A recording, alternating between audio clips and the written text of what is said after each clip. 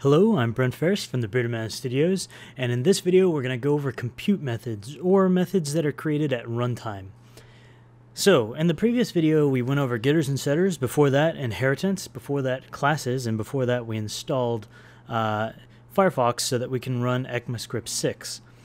So, in this video we're just going to go over compute methods as a part of classes and see how they operate. So, basically what a compute method is a runtime method that is created based on the name of something. So what we're going to do is we're going to create a couple classes, check out how we can use a compute method, and see what happens. So let's create a class named foo.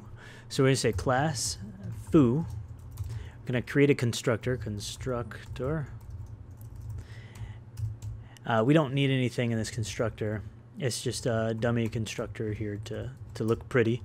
So we're going to create a compute method. To create one, we put square brackets, and we can do something like call plus me. So these are strings concatenated within the brackets to say this is the method name. And then we create the rest of the method as normal. So console.log you called me.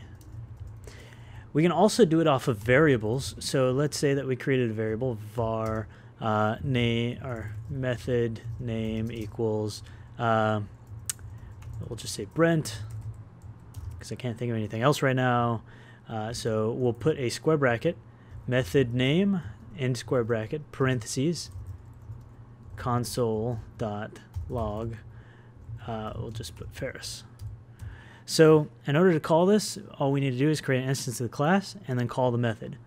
So let's copy this, jump over to our nightly build of Firefox, paste it in. Should be undefined, meaning it was a success. Let's create an instance of foo, var lowercase foo equals new uppercase foo.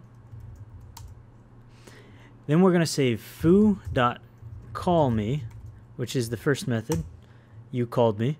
And then we can say foo.Brent. And you can see Farris. So we've created methods based on strings. One of them is on a variable. The other one is on strings.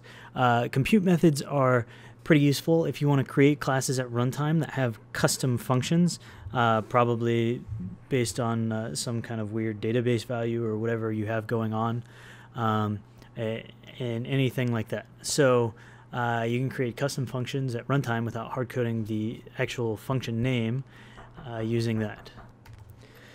Alright, so I had some kind of disruption. I've lost my train of thought, but I believe I was at the end of the video.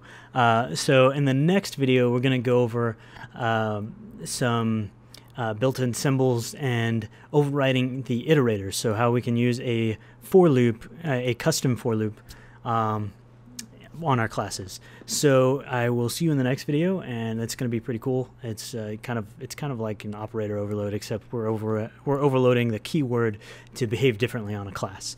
So I'll see you in the next video. Until then, I'll talk to you later.